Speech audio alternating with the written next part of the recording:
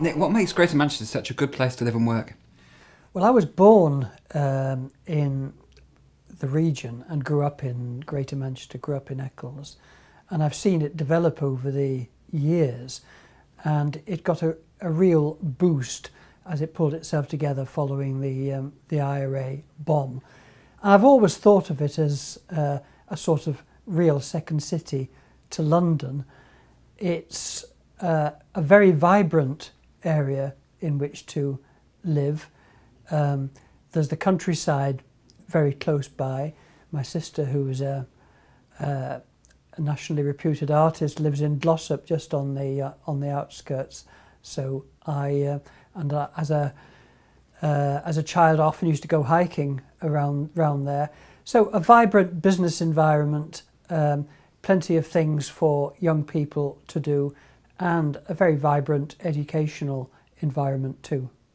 That's excellent. What do you think more could be done to assist business growth? To assist business growth, I think one key strand is to improve the business-related skills of those coming out of education at different levels.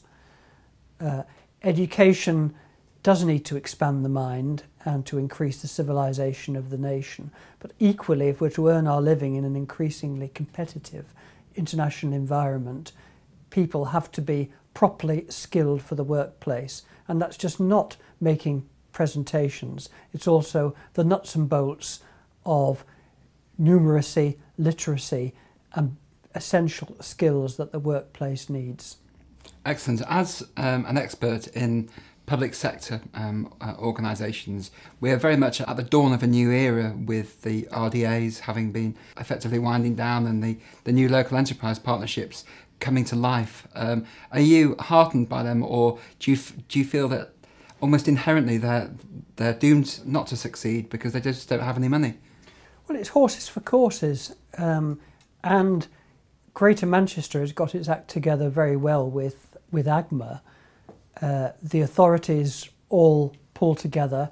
They've got a very talented board and a good line to strategic people in government.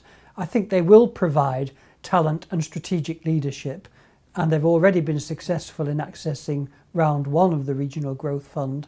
I'm sure that they will be successful equally in round two. Sure, there is very little public money around, but as a strategic enabler, I think the LLP is extremely well positioned, particularly in this region.